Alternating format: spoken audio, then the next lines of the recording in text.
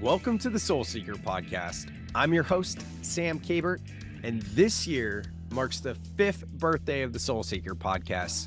I started this pod back in 2019 when I was taking my first steps on the path of remembering.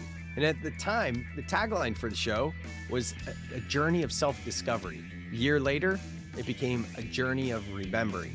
Yet, what I know now is back then, I was still seeking. And what I've come to know now is that it's the journey of seeking that brings us the silent, slow stillness of acceptance. And therein lies our own innate wisdom. It's my mission now to eradicate the glorification of hustle culture, as it was my drive in entrepreneurship that led to a greater whole, and that's because I was outsourcing my sovereignty rather than looking within. So let this be your invitation to take a deep breath in and remember that at any time we can shift our thoughts and our feelings to create the outer world in which we wish to live. Soul Seekers, it's time to grow. Let's go.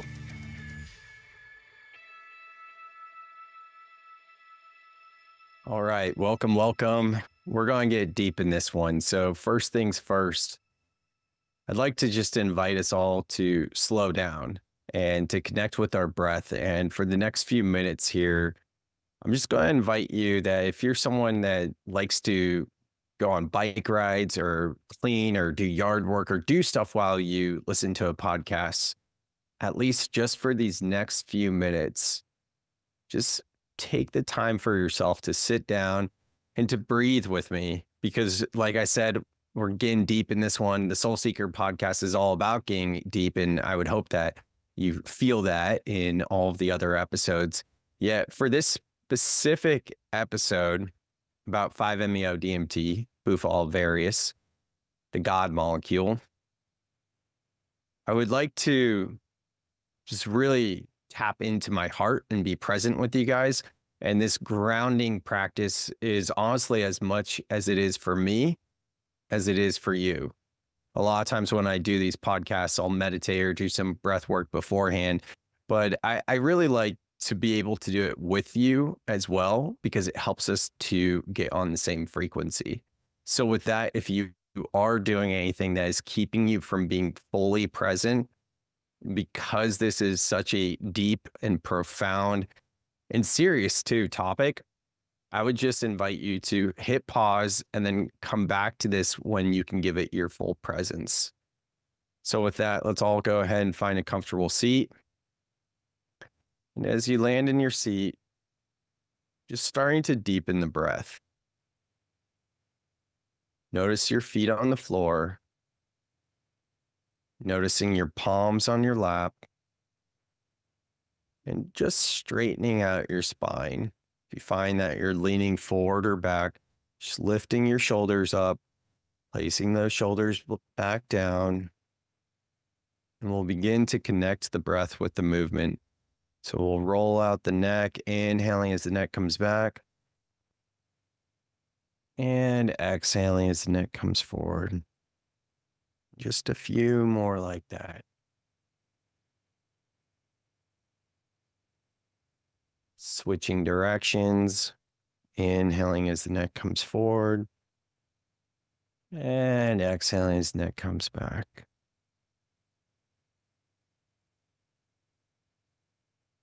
Making your way back to neutral, finding an inhale through the nose and lifting those shoulder blades up. Exhaling the shoulder blades back down. Just noticing how you feel. Letting yourself sit with any emotions, any energies, any thoughts coming through. We'll all find an inhale together, inhaling through the nose as you let the belly expand and bring that breath all the way up to the chest. Pausing at the top. Sipping a bit more air. Hold. And through the mouth, dropping the shoulders, belly to spine, exhale. Through the nose, inhaling up. Sipping in a bit more at the top. Sip in a bit more. Hold the breath. And through the mouth, exhale.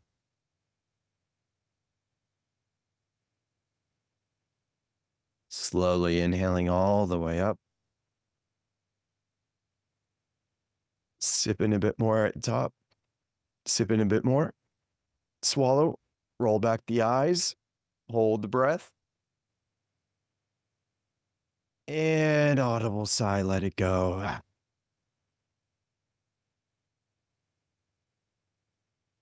Letting your breath return to its natural state and rhythm. And when you're ready, just flickering your eyes back open. Simple, simple, nothing too intense, nothing crazy, just grounding together here. So you're free to do whatever you'd like now. No, I'm just kidding. But seriously, though, I invite you to go about however feels best to you, whether you're listening to this podcast in nature, if you're sitting in your house and just sitting down with a pen and paper ready to take notes, or if you're doing the dishes, folding laundry, walking your dog, on a bike ride, on a car ride, whatever it is, just do your thing. Welcome. If we don't know each other, my name is Sam Kabert, and I am the host of this podcast called Soul Seeker. And I started this podcast in, I don't remember, it was like summer or fall of 2019. So depending on when you're listening to it, it's that old. For those of you that are listening to it when it's gone live in May of 2024, we are celebrating the 5-year anniversary, and I'm very, very proud and humbled and surprised that we're here, because honestly, I started this podcast after sitting with ayahuasca for the first time. And back in 2019, if I think back, kind of time traveling back then, I had done maybe 4 or 5 podcasts at that point in time. And I had a couple that reached 100 episodes. And even still, though, those podcasts lasted like maybe a year or 2, or maybe 3 tops. And the only one I've ever done since 2019 is Soul Seeker. And one of the things that plant and earth medicines have helped me so much with is focus, because very much as a serial entrepreneur, I experienced that shiny object syndrome, and it's like kind of bouncing from one thing to the next. And that's really one of the things that has helped me so much, is in the integration of working with these medicines. So that said, this specific episode is about 5-MeO, DMT, Bufo, all various toad. I have very extensive experience with this medicine in the past 4 years. I've helped people prepare and integrate their Bufo ceremonies. When I say I've helped people, it's well over 500 people. I've been involved in a lot of ceremonies, let's just put it that way, and helped people prepare, integrate. And I'm very well versed with my own journeys of this medicine. Now, when I personally came across Bufo, I was about a year, maybe 2 years into my spiritual journey after having sat with ayahuasca for the first time. So for me, I like to say it kind of jokingly and also lovingly and affectionately, like, ayahuasca is my first love, because that was really the medicine that helped me to experience that spiritual awakening, which I do want to say that for most people, when we are working with plant and earth medicines, we might have like a spiritual awakening experience. And really, it's an unfolding. Like, we will get this profound realization from working with the medicines, or maybe for you, it's a spontaneous like Kundalini awakening or something through meditation or anything, right? But for most of us, especially in the West, we're not living in an ongoing state of awakening, right? And some people are chasing quote unquote enlightenment. For me, the goal is not enlightenment. I'm not trying to be an enlightened being here on earth. I'm simply just trying to be more in touch with my inner world, so I can be more consciously aware of my thoughts and feelings to improve my mental and emotional well-being. I like this concept that I've heard other speakers talk about. I think her name is Maya Rachuri. I forget her name exactly, but I recently saw her TED Talk. at the time of this recording, and she talks about mental fitness. And it was such a great inspirational TED talk about mental fitness. Like, hey, we talk about physical fitness so much, but why aren't we talking about mental fitness? And really, that is what I've been practicing the past 5 years or so in the integration, is my mental and emotional fitness. So I just love that term, mental fitness, so much.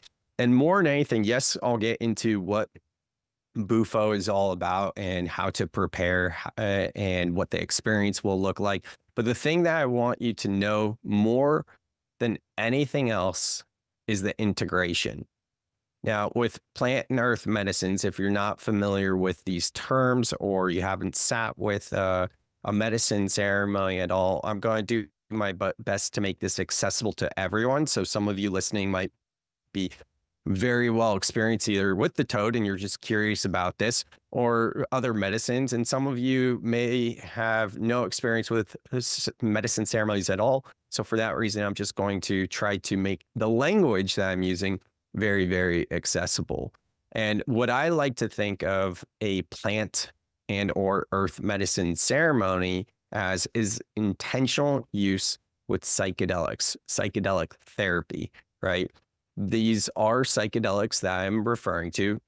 Specifically in this podcast, we'll be talking about Bufo. Know that there's psychoactive ceremonies that aren't necessarily psychedelic. Psychoactive refers to like basically the brain, lighting up the brain. And that's what this term psychoactive, it doesn't necessarily mean it has hallucinogenic effects and therefore is not psychedelic.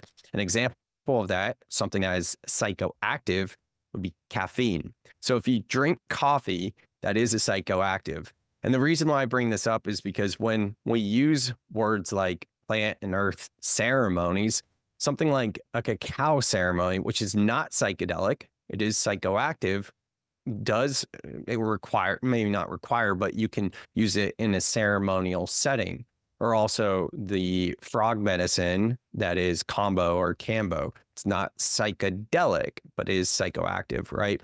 So I basically say all that to say that when I'm thinking of these quote unquote ceremonies, I'm thinking about deep transformational healing. This isn't like going on a hike with your friend with some mushrooms, right? I think a lot of people can relate to that either in their youth or even now, and going outdoors in nature and experimenting with psychedelics. I personally don't consider that quote unquote psychedelic therapy.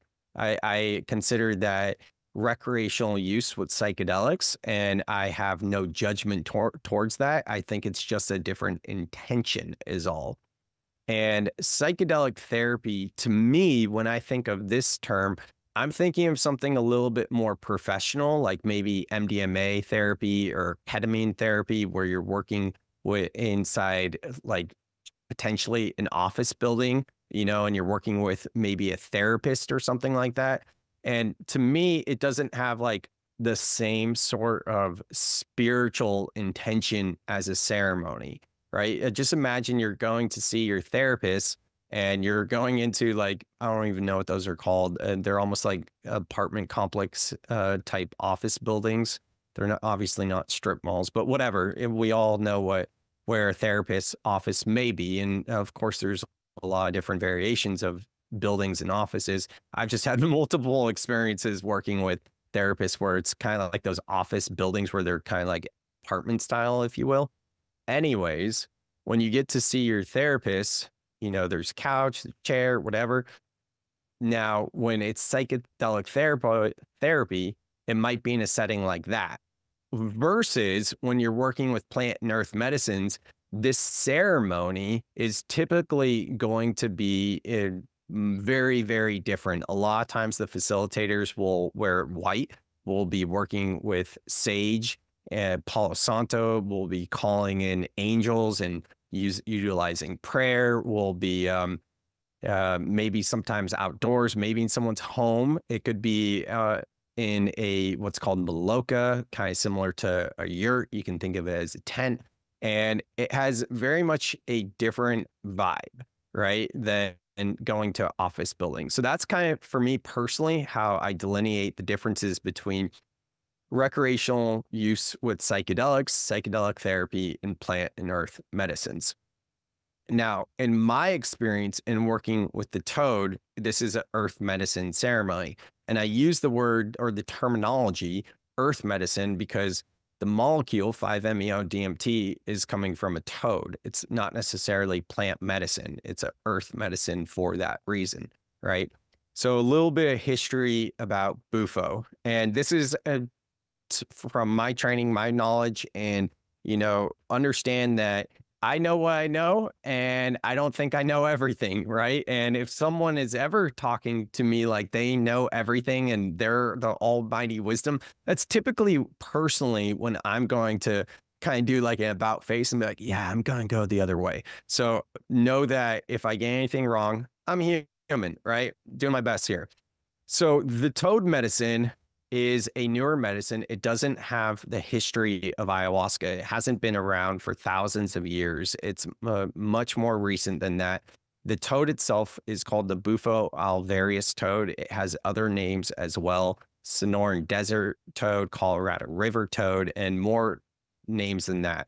Most commonly, when you hear someone talk about the toad medicine or 5-MeO, they're going to say toad medicine, 5-MeO, 5-MeO-DMT, 5, or Bufo. That is what you will most commonly hear it referred to as.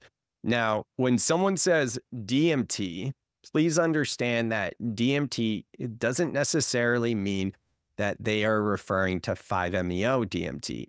Specifically, as a longtime Joe Rogan listener myself, I know that the majority of the time Joe is talking about DMT, he is referring to NN-DMT, which is Nancy DMT, very different than 5-MeO-DMT. So realize that when you're in conversation with someone or you're listening to a podcast or you're reading whatever, if it is just referred to as just those three letters, DMT, most commonly that's referred to NN-DMT as opposed to 5-MeO-DMT. It's a very different experience. We are going to go deep in the experience of 5-MeO, Bufo, toad medicine. I'll use those terminologies interchangeably. But one thing I do want to just cover right now while we're on this subject is that NN-DMT, or just simply DMT, is, from my experience, from what I've read, heard, listened to, and experienced with friends' stories as well, it doesn't typically have the ceremony approach to it. It doesn't typically have the same healing properties or healing experience, I should say, as 5-MeO. And it's a very visual experience. This is where you may have heard of seeing machine elves or needing to do an inhale 3 times to get through the portal and go through the tunnel and break through to the other side and see all these entities and beings. Most commonly, from my experience, how I've heard DMT referred to is more of like, oh, it was wild, like a crazy trip, things like that. Whereas with 5-MeO, it is typically not visual for people, meaning that you typically won't see like entities, especially machine elves or anything like that. Sometimes people will get visuals and sort of like a sacred geometry or slight kaleidoscope type image. I've seen it kind of as white folding in on itself. But most commonly with 5-MeO, people don't necessarily have visuals. It's more of a felt experience. And it's that feeling of like you are God experiencing itself in separation. It's that feeling of time doesn't exist. It's that feeling of infinity. It's that feeling that you are creator of your human experience, of this human experience. It's that feeling and gnosis and understanding that, wow, I chose all of these different karmic lessons and soul contracts and conditions, and I can choose to be the victor of my own story and not the victim to my circumstances. And it's the understanding that this isn't necessarily quote unquote ultimate reality. Now, I like to think of Bufo, but really all of these plant and earth medicines as taking the red pill. Or for those of you that saw Barbie, what was in Barbie, taking a high heel? I thought that was pretty funny. Shout out to that movie. It was pretty clever. But yeah, more commonly known, the Matrix, right? The blue pill or the red pill. Working with ayahuasca, Bufo, even mushrooms, a mushroom ceremony for sure, and pretty much any psychedelic, but especially when it's used intentionally, ceremonially, is taking the red pill. Now, I don't say that to scare you and say, oh, no, you can't go back. Once you take the red pill, you can't go back. But I do tell you this to say, this is deep work. This is serious, right? Like, I've heard people in the past say like, oh, I want to try Bufo or I want to try ayahuasca. And it makes me think of that meme that's been floating around the internet for years now of I think it's the original king from Game of Thrones, or no, it's the same actor, but he was in Lord of the Rings. I don't remember his name, but like it's the meme that says one does not simply try, and then they plug something in. I hope you can see that in your mind's eye. But basically what I'm saying here is one does not try ayahuasca. This isn't like going to the store or Baskin Robbins. I haven't been in Baskin Robbins in years, but Baskin Robbins, 31 flavors, right? Or any ice cream shop. And be like, oh, can I get a sample? Can I try that? No, we aren't trying Bufo. We aren't trying ayahuasca. This is going all in. This is not dipping your toe in the water. And that is a very important thing to understand. And I'll give you a quick anecdote. In 2018, I started to really practice yoga. I started to get into transcendental meditation. I started to microdose with psilocybin mushrooms. And that's when ayahuasca came into my field. I had a friend starting to tell me about it. He had done it and he was telling me how it worked for him. And it terrified me straight up. There's something in me that said, oh, wow. Like I felt it like, oh, I'm going to do this thing one day. But it also terrified me being like, no, I'm good, and he would tell me about ceremonies. I'm like, no. And then at the time, like my life was pretty good. Things were going well. I was on my way to building $1 million company. It was the year before I got named to Silicon Valley's 40 under 40 list. So I was in the height of my career. I was dating a 49ers cheerleader and we were on and off, but we were good at the time. And I was happy in the hustle. I was happy in the hustle because I was disconnected from my internal world of my thoughts and feelings. So I knew something was off, and that was like that feeling of like, yeah, I'll do that one day. But then I was happy enough where it was like, I'm not going to do that now. What happened the next year is I went through a numbing depression. And that had to do with a ruptured relationship, the on and off relationship I just mentioned, along with achieving these successes and being like, how come I don't feel different after achieving these successes? For those of you that have seen the movie Soul, or for those of you that are familiar with my work, one of my favorite movies is the Pixar movie Soul. Just that, nothing else, 4 letters joined together to form the word soul. And in this movie, Joe Gardner, he's the main character. He lives his life desperately wanting to be a famous and well-recognized musician. And on the night of his big break, he plays his heart out on the piano. He's in the zone, and the experience was everything that he envisioned, but yet he was unfulfilled. After his big break at this jazz club, the camera closes in on him, and he says, "All my life, I've been waiting for this day. I thought I'd feel different."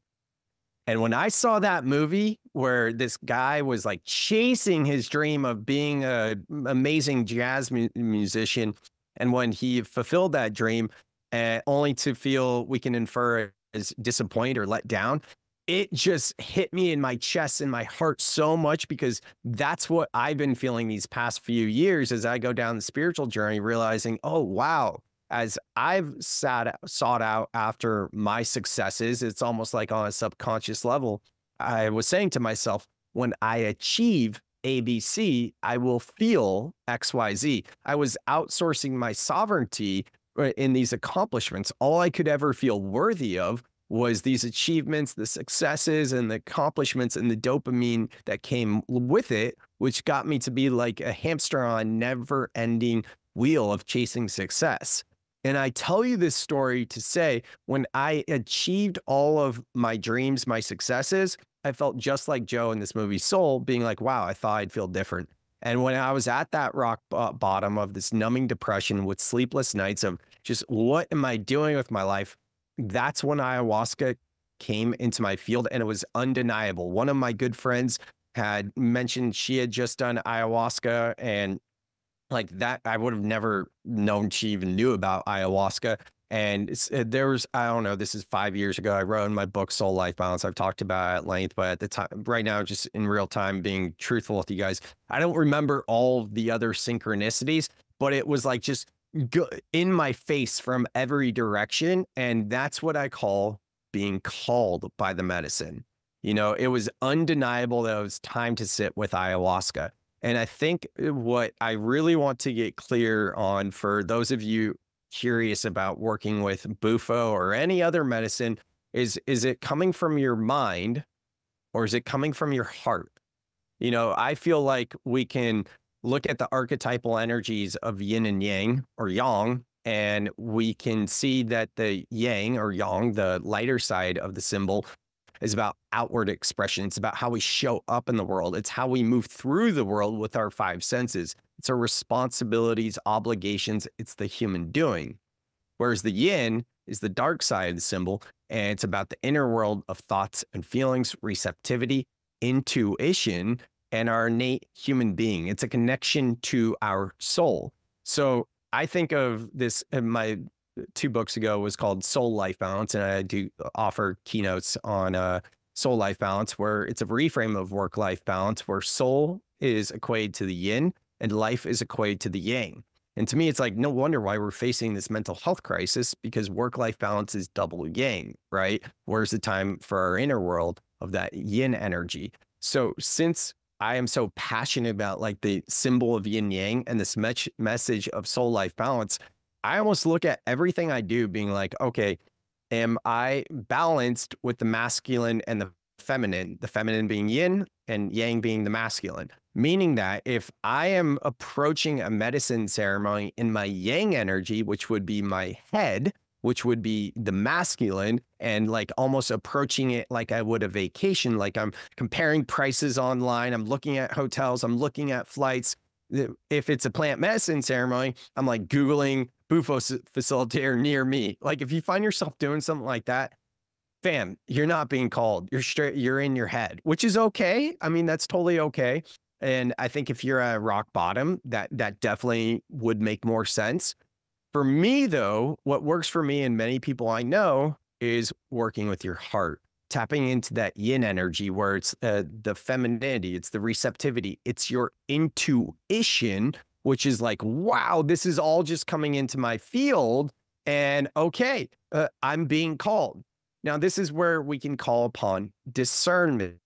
And discernment is more of a masculine quality. Again, going back to yin yang or soul life balance, we can see that like when it comes to medicine ceremonies, if I were to be in my masculine and put a percentage on it, I would say let 60 to 70, maybe even 80% of being called be the feminine, the yin energy, but still have some masculine energy there, which is discernment. Okay, let me do my due diligence to vet this facilitator, to do some more research. Oh, do I have enough time to integrate on the other side? Do I actually know what this medicine is about? Do I know the use cases? Let me do some research, right?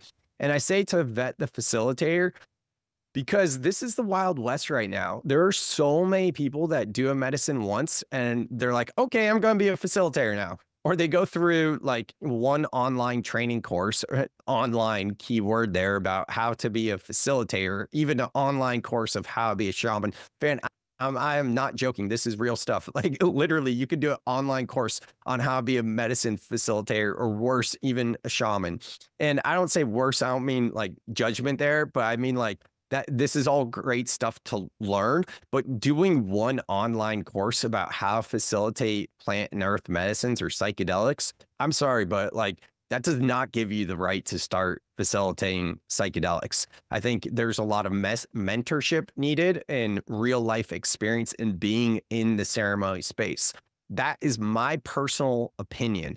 And I've seen plenty of people get traumatized or quote unquote traumatized from working with facilitators that are out of integrity and are doing it, whether it's for profits or to feed their own ego, because it's very easy for a facilitator to be in integrity, meaning that they aren't doing it to make money, but they're doing it to help other people. But what happens is they start to get this spiritual narcissist type qualities coming up where it's like all these people are starting to feel grateful for like, oh my God, you're amazing. Like, thank you so much for facilitating this medicine ceremony. And they start to look at the facilitator as if the facilitator did the work. And some facilitators let that go to their head. And then now they can no longer be a clear vessel and a clear channel to hold space for the facilitation of the medicine themselves, which now brings them out of integrity. There are so many nuances to plant and earth medicine. That is just like a quick little rabbit hole. I wrote a book in 2023. It's a workbook. It's called Psychedelic Compass. And in that book, it's really like a workbook. I talk about the most common type of plant and earth medicines and provide a ton of journaling prompts. I get deep into the wild west of the space as well. So if you want to check it out, I keep the price pretty low on Amazon, so it's affordable, so you can buy it and discern which and if plant and earth medicines would be a good fit for you. You can find the link to Psychedelic Compass in the show notes of this podcast. So getting back on track here, we've talked about intuition, we've talked about discernment, we've talked about a little bit vetting plant and earth medicine facilitators. We've talked about the differences between NN-DMT and 5-MeO-DMT. Now let's talk about the toad itself. So the toad is the Bufo various toads, Sonoran Desert toad, Colorado River toad. There's a few other names floating around as well. Basically, this toad can be found in parts of Arizona and parts of Mexico in the Sonoran Desert. And it's said to live about 10 or so months of its life underground. And then it comes out of hibernating in the rainy season, which is around July. And when the toad comes out, its cheeks are puffed up and it has this venom, which is where the 5-MeO can be extracted from. And basically, you would just like squeeze and pop it in the cheek like it's a pimple and the pus would come out. That's the venom. And it would be left on a sheet of glass to crystallize. Then it's actually smoked. That's how it's inhaled. This isn't Family Guy and licking toads, by the way. So when I say all of this, you might be thinking, huh, interesting. Well, is that safe? Is it safe? And that brings up a whole nother discussion, because there is a lot of harm being done to the toads. There's a lot of research around this. And this is another reason why it's very important to vet your facilitators. I've encountered people that have pet toads or maybe have a toad, quote unquote, sanctuary. I remember being at a crystal shop in Sedona and talking with a worker there that was kind of like laughing about how he's got a bunch of Bufo toads and kind of like bragging about it. And I mean, again, I'm one of the things I work with is judgment. So I don't want to come across as judgmental, because I am working to release more and more judgment. But this also is about discernment as well, and knowing what is in integrity of your own morals and values, and maybe not so much judging someone else, but like that goes against my own integrity.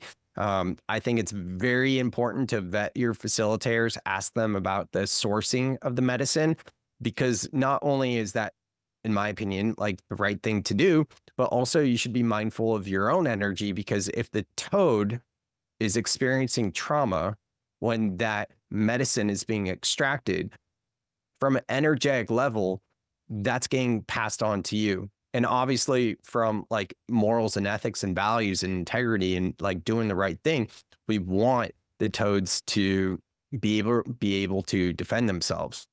Now, from what I understand that people source the medicine ethically, they work with the toads to just do one cheek, and they make sure that it doesn't have enough, or make sure that it has enough to actually protect itself. There's a lot more that can go into it as well. And I'm not a facilitator, so that's not something that I feel comfortable speaking on myself. Point being that that's how the medicine comes, and it's worth talking with your facilitator about it.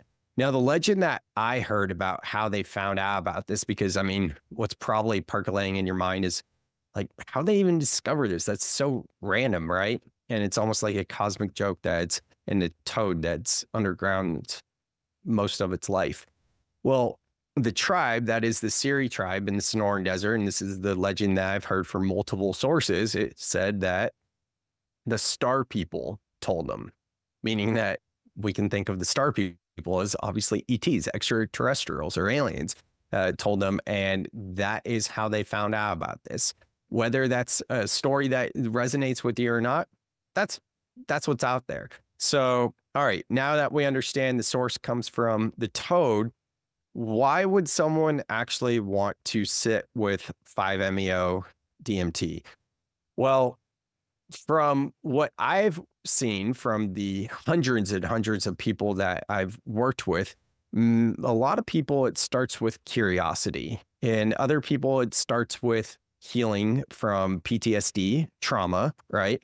And what's very fascinating from looking at an experience with Bufo as opposed to, say, an experience with ayahuasca or even mushrooms is that in an ayahuasca ceremony, and I'm speaking from my own experience and what I've heard from other people as well, so it's not just what I've experienced in ayahuasca, but you have to relive that trauma. And you relive that trauma and that experience from so many different angles until you accept it. That is to say, until you surrender to it. Now, Bufo, because it's not so much of a visual and interactive experience, it's more of a felt experience, and I'll talk about the ego going offline in just a second here. The difference is when the ego goes offline, the body is free to release, because the body doesn't just hold energy and stored emotions, which those emotions, motion, the root word of it is energy in motion. If you don't allow the energy to be in motion, that energy gets trapped in the body. This is somatics, right? Same thing goes for trauma. If you don't allow yourself to feel the trauma, that gets stored in the body. So when the ego goes offline in the Bufo ceremony, the body is free to express itself and to release that stored energy. So you don't necessarily have to relive the traumatic experience. And a lot of people will gravitate towards Bufo as opposed to something like ayahuasca for that reason alone. And that's not to say this is going to be a case for everyone. Like, understand, like, this isn't an objective thing that we're talking here. So anytime you hear me or anyone else saying anything about this, know that there is a certain level of subjectivity to it. So when I'm saying something that is a generalization, please understand that it's just that. It's a generalization. It's not a concrete fact being like it's going to be this way for you. Now, having said that, we talked about different reasons why people would want to sit with the toad. The biggest is really trauma, is what I see. There's breaking habits and behaviors, even addiction. That's another one too.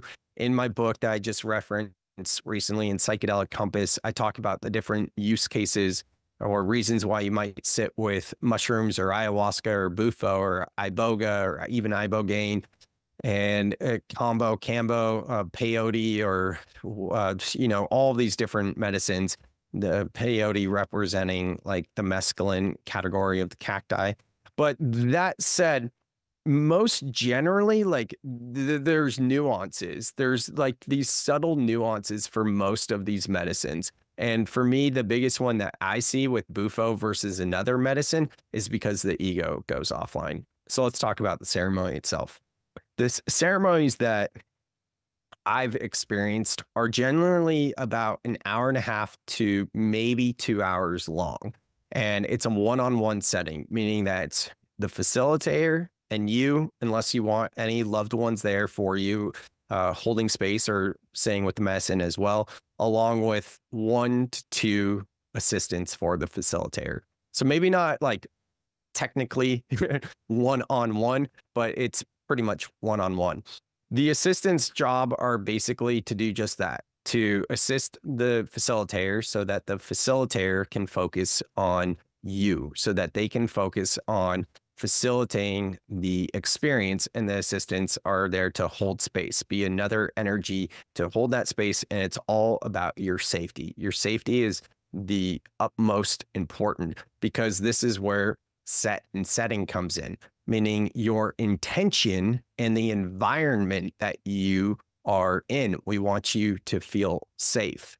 Now, if you've seen the recent reboot or fourth Matrix movie, it's called Matrix Resurrections. I think it came out in 2022 or something like that. So it's been out a few years at the time of this recording. So hopefully you've seen it. But either way, there's a scene there where they're extracting Neo from the Matrix because he finds himself back in the Matrix.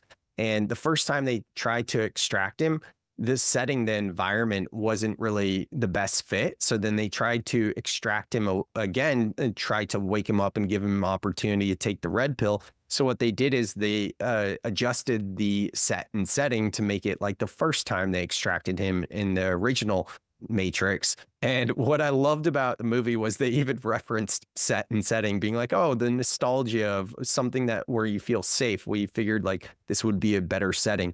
And that's just a nod to plant and earth medicines and how that movie is so similar to like a earth medicine awakening or plant medicine, right? Awakening to you're so much greater than being this body in this matrix, not to disassociate from it, but yeah, that's a great example of set and setting right there. So you come to your ceremony space, it's all about your safety, set and setting. Facilitators, in my experience, will typically talk with you to kind of get a sense of where you're at. Typically, they will have already met you. That is in communication, either on a phone call, Zoom call, a call, text messages, whatever it is. So you guys had a chance to connect.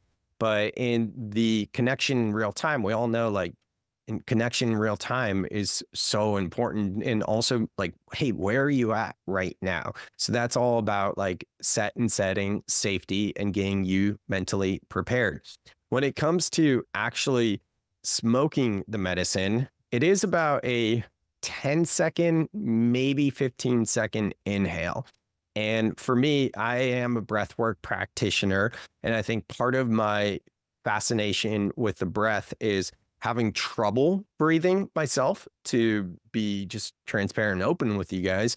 My first time, maybe even my first couple, but I think my first time several years back doing Bufo, it was hard for me to inhale. And not because the smoke is harsh, because it's really not. It's so subtle. Like if you've smoked anything in your life, like bong loads back in the day or anything like that, then you'll know like how harsh smoking can be. If you've smoked NN DMT, you know how harsh that is. The Bufo experience typically when inhaling is a very smooth inhale, but you do need to be able to inhale for 10 to 15 seconds. And a lot of nerves can come up. What helped me was practicing with a vape pen of, I think it was just like essential oils. And feel free to reach out to me if you need more support on this, but just find a vape pen that's not tobacco. It's not THC. It's just like essentially essential oils.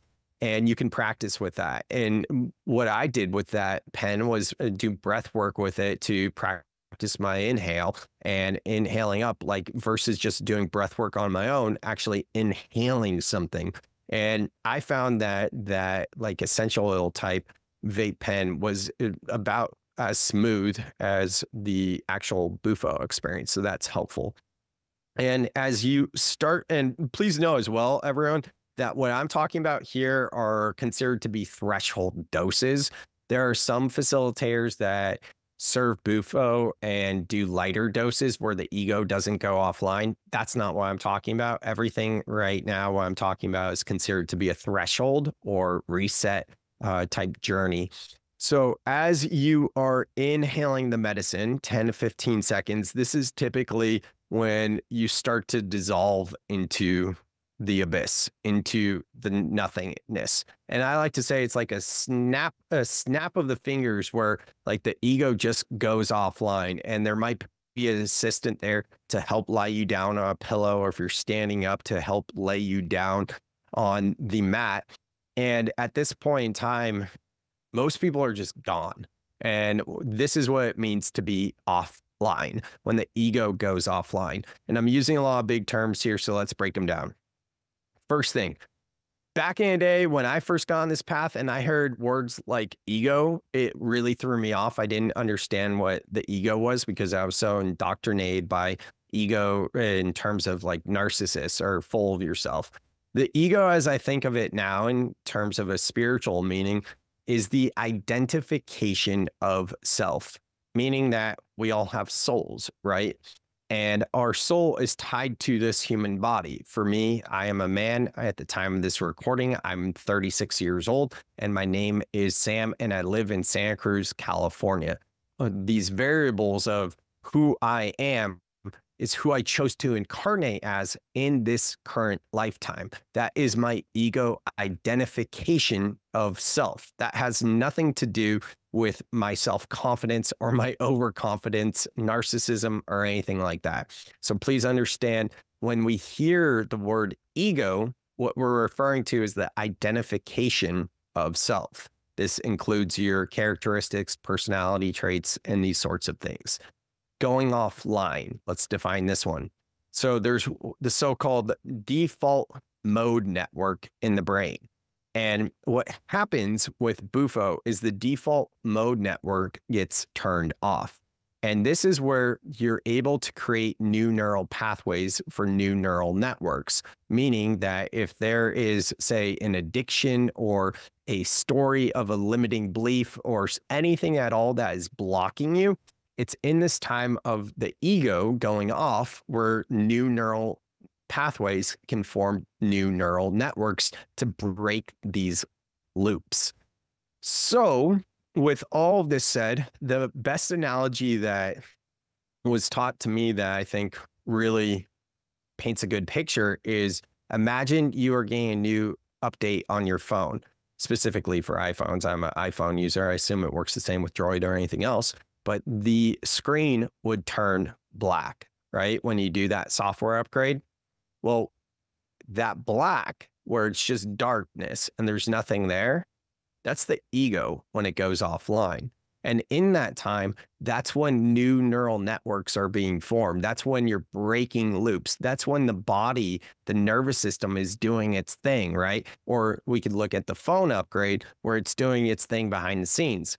And then it slowly comes back. And with the iPhones, there's that bar and it slowly loads up, right? You can see a little bit of white until it expands all the way. I like to think of this two ways. Either one, this is the time in your experience when you start to land back into your body and you see you have fingers, you start to re-identify with your ego. You start to notice the room, the facilitators, you're slowly coming back into your body. Or you can think of this over the next few days, months of new software being updated, because that's a new thing and that's a thing as well. So with all of this, one of the main reasons why we would want to do this reset is because it very much does feel like a rebirth. It is the opportunity to relieve those energies that are stored and stuck in those in the body, as well as traumas, as well as addictions, as well as habits and behaviors. I had someone, a client of mine, who said that I forget how many drinks she had, but I think she was drinking like this for years, like 7 drinks a night, every single day of the week.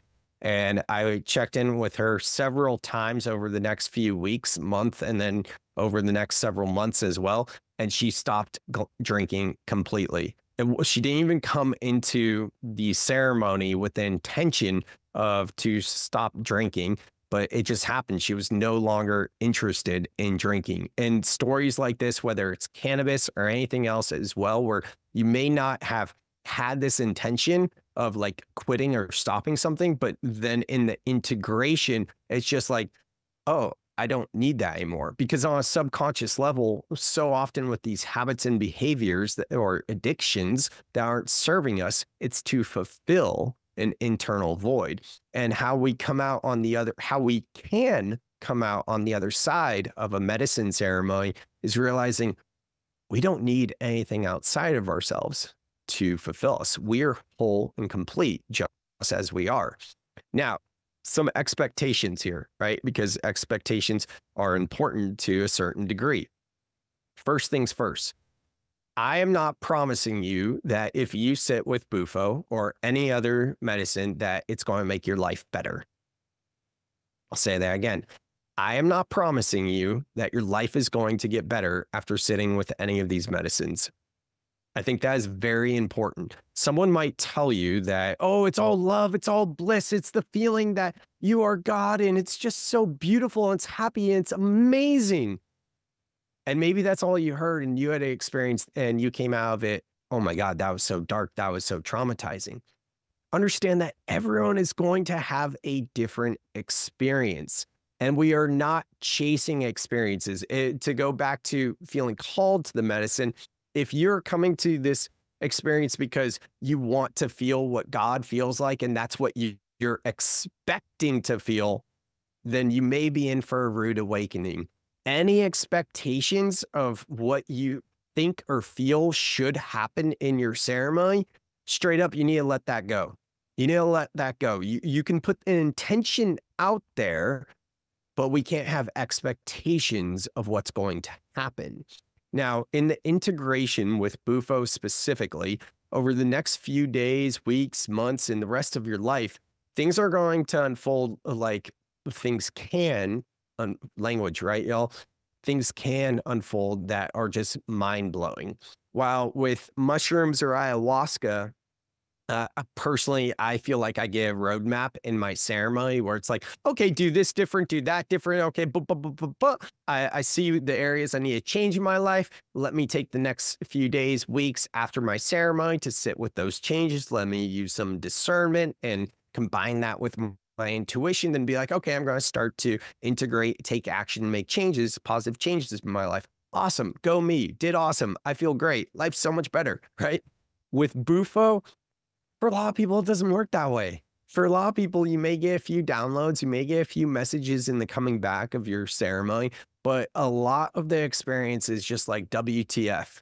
Like, okay, now what? Like, there's nothing that I or anyone else can say to truly prepare you for this experience. I mean, come on, I'm saying like this is the felt experience that yes, you are God creating your reality. I am a reflection. I am a mirror of you delivering this message to you because this is the message that you need to hear. But we're all one. The mind can't necessarily conceptualize that. And even in Bufo, the mind can't really understand that, but we can feel that. And once we feel that, we have what's called gnosis. We have this felt and lived experience of something that we previously only intellectually knew. Now, with this gnosis, what are we supposed to do with that, right? Because so often in Bufo ceremonies, we don't get that clear message of how to integrate it or take action. And that's why it's so important next few days, months, etc., of your experience, you find stillness. Stillness is one of the best things that you can do to integrate any medicine experience, but especially in Bufo. It's within the stillness and the silence that the messages start to come through. So get out in nature, journal, breathwork, meditation, go on bike rides, go on walks. One of the most profound things for me was just simply getting curious and just using my curiosity, being like, why don't I go, like, literally this sounds silly, but why don't I go down this path instead of the normal path that I go down? And when I say path, I mean like turn when I'm walking or driving my car or on my bike or something that small where it's like you're always on subconscious autopilot and you just normally do the same thing all the time. It's like, well, let me just get curious, because it's these small changes where you do something a little bit differently where you start to see the messages unfold.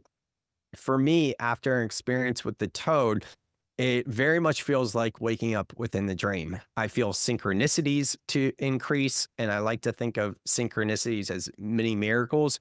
God winks. One of my coaches, Kyle Kingsbury, said once, and I thought this was just profound. It's that synchronicities are happening all the time.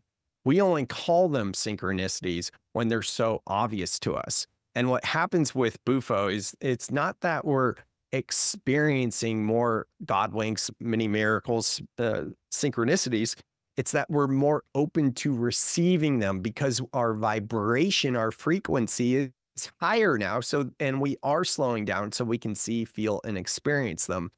Bashar, an amazing channel of Daryl Anka, or Daryl Anka is the channel of Bashar. Not sure which way to say it there. Either way, I'll move on. Bashar says that we all have a core vibrational frequency, and it's our conditioning and our programming that keeps us away from that core high vibrational frequency. Bufo is that core high vibrational frequency. So yeah, you're going to be operating on a higher state. All this to say, if you experience sleepless nights, anxiety, depression, severe grief, anger, really any story, emotion, anything at all, know that it's completely normal. Typically what's going on there is it's suppressed and repressed emotions that you typically have, where they're starting to build up because they want to be released. And it's so much easier for me to say this than for me to, like, it's just easy to say, but it's hard to understand, or it's hard to accept, I guess. But the only way out is within. Shout out to my buddy, Nathan Kohlerman. He reframed the only way out is through to the only way out is within. And I just love that, because I've always loved the only way out is through, but it's true that, like, it's, as Nathan's reframe alludes to, the way out is within. It's not about like, oh, let me get past this, because there's still like that masculine energy almost of resistance. It's like, no, the way out is within, meaning acceptance and surrender. So that gets me to victim mentality. And I'm by no meaning shaming you if you feel that you have victim mentality. I want you to know that up till about the age of 18, I suffered from extreme victim mentality. So it's so easy for me to get back in that vibrational state of that glass is half empty and poor me, woe is me. I think this would be a shock for those of you that know me, because many people see me as an inspiration, motivation. I am a motivational speaker as well. And I think part of me being that bright light is because I've had to work through the victim mentality of the glasses half empty, as opposed to half full, and just seeing everything as a problem.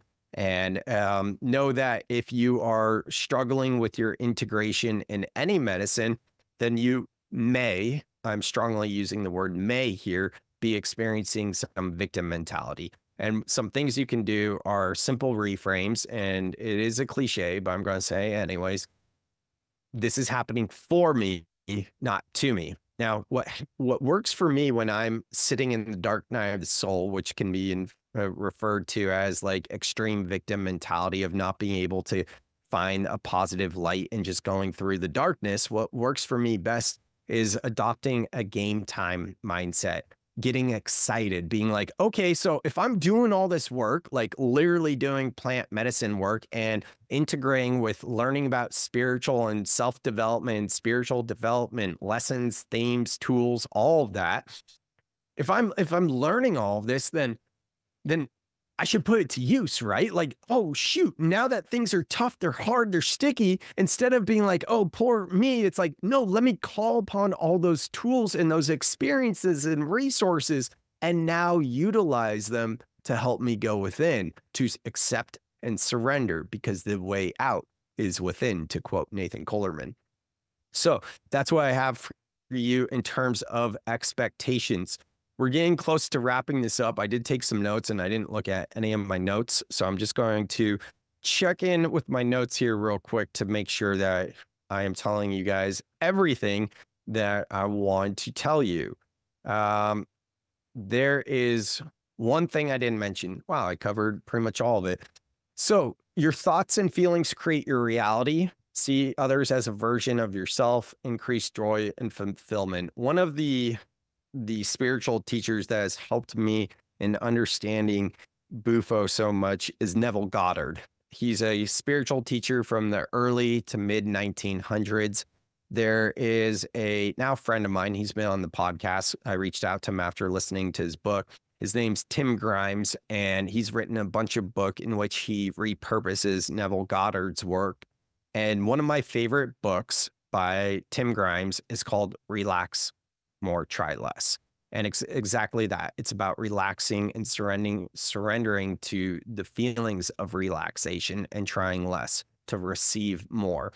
Neville Goddard's got an amazing book called Feeling is the Secret. He's got so much amazing work, and it's very similar to Dr. Joe Dispenza's work. One of my favorite Dr. Joe quotes is, "Your personality creates your personal reality."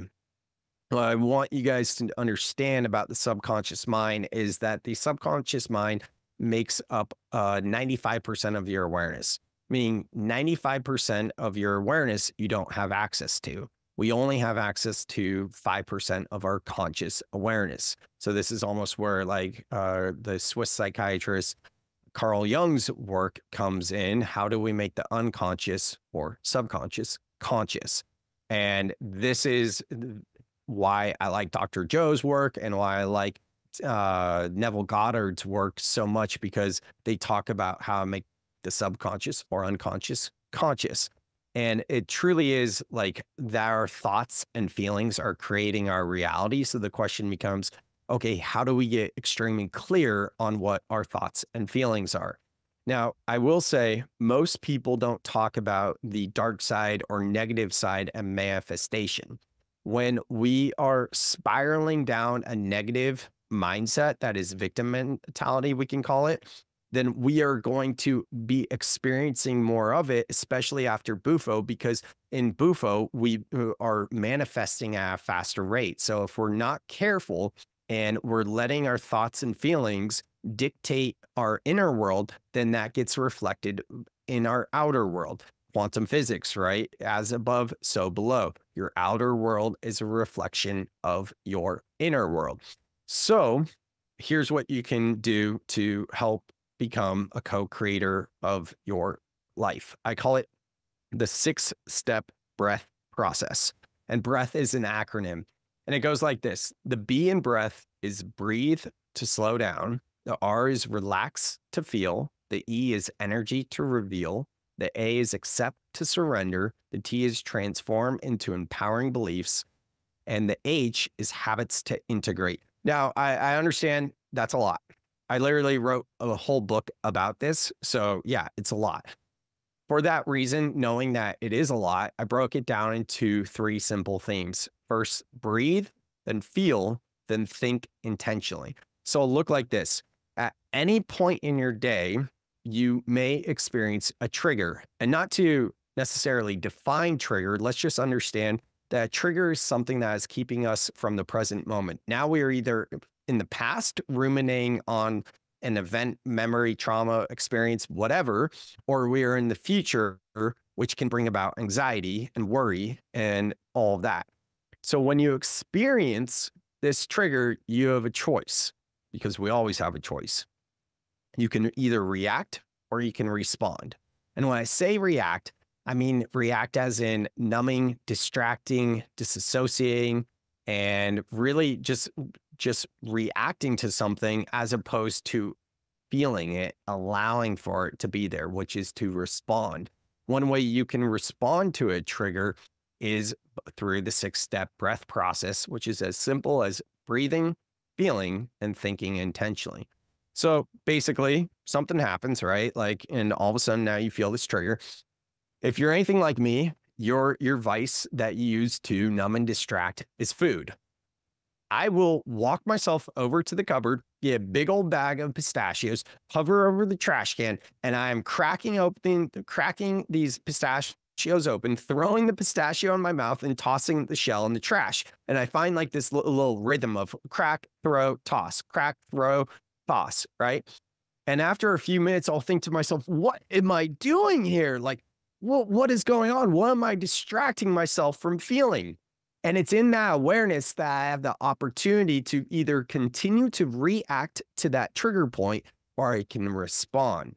And when I respond, the first thing I'm going to do is put that bag away, right? Or maybe it's scrolling on your phone for social media or your emails or whatever your vice is. As soon as you have that conscious awareness of, oh, I'm doing something to avoid feeling, now you have the opportunity to respond. The first thing you can do, breathe. Slow down through breathing. Regulate your nervous system and start to shift into rest and digest. The slower you breathe, focusing on elongating the exhales, the more restful you'll get. And in this breathing to slow down, you'll begin to feel. And as you feel, understand that emotions are energy in motion. In fact, in 2008, Dr. Jill Bolte Taylor delivered a brilliant TED Talk in which she told us about the 90-second rule. And the 90-second rule teaches us that we have a 90-second physiological response when we experience an emotion. And remember that emotions are energy in motion. So in this second theme, as we're starting to slow down, allow yourself to feel all of the emotions that come through. In the 6-step breath process, this is steps 3 and 4. Energy to reveal and accept to surrender. Ask yourself, what is this energy revealing to me? Is there a story here? And as you ask these questions, what the energy is here to reveal, understand that you may have some resistance, which is why you can come back to your breath to use it like an anchor so that you can accept and surrender to the lesson coming through. As you continue to breathe and you feel, when you finally get to a point of feeling settled, like, oh, okay, all right, I feel good again. We're not done yet.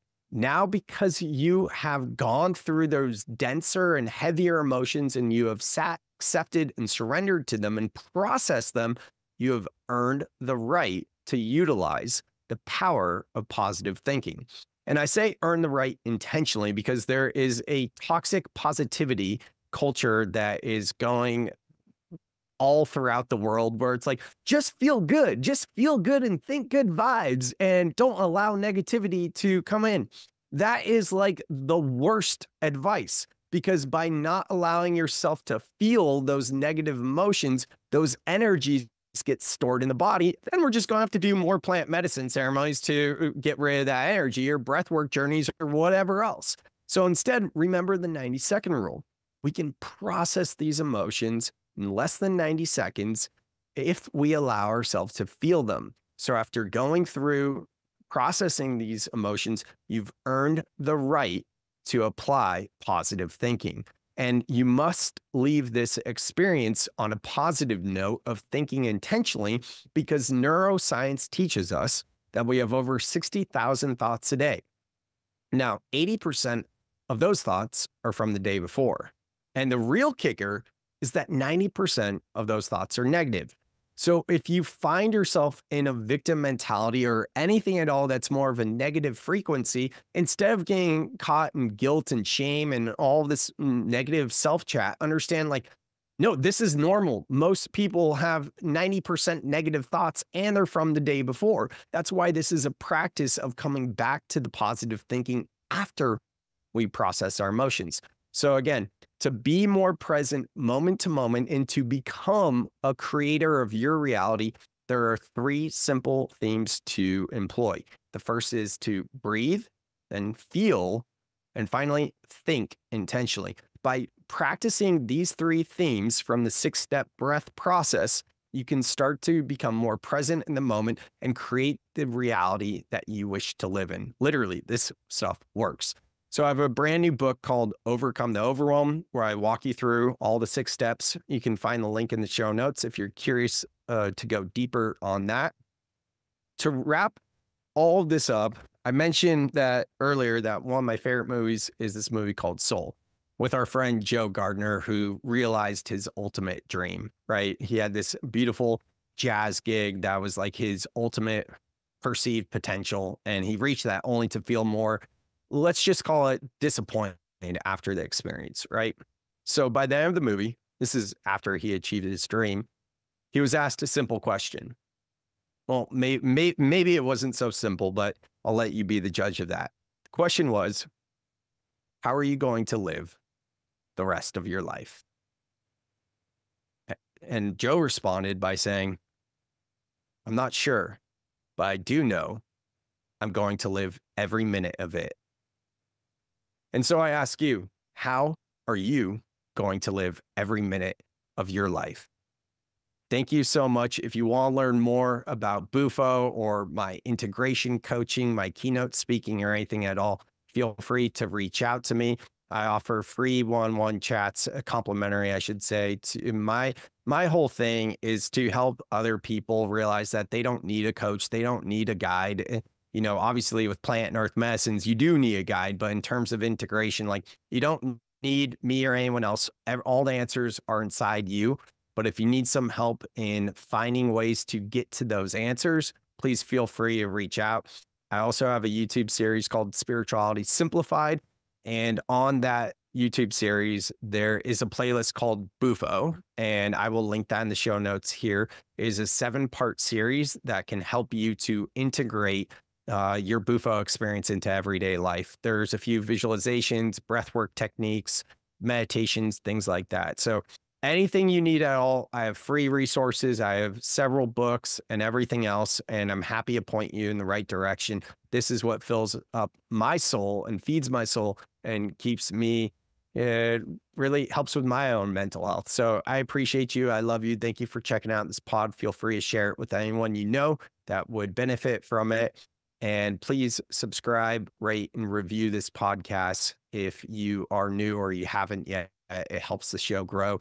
My whole intention with the Soul Seeker podcast is to help raise the collective consciousness from this fallen state. So if you're down with that mission, please consider giving back to the show. It's free. Just subscribe, rate, and review. Thank you so much. And I'll see you on the next episode of the Soul Seeker podcast.